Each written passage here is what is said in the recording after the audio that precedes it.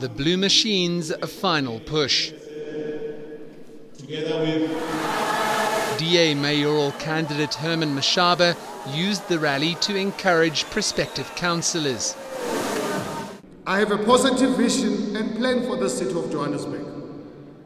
I'm going to use all my business acumen, networks and skills to ensure that you get the city you deserve. I know that dignity has demands. The pitch was simple. Vote for the DA for better services and no corruption. Let us live and strive for freedom in South Africa, our beautiful land.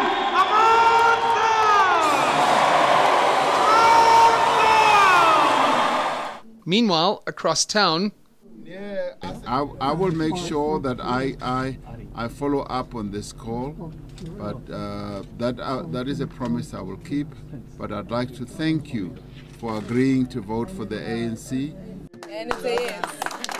ANC bigwigs manned phones in the ANC call centre.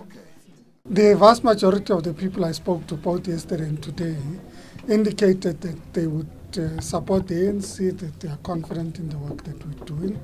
They've observed the processes of development in the city of Johannesburg, and that notwithstanding, people have also raised concerns.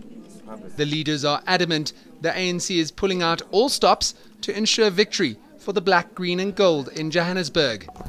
We live to win votes, to make people's dreams come alive, and to make sure that we do deliver on their aspirations and the promises that we make.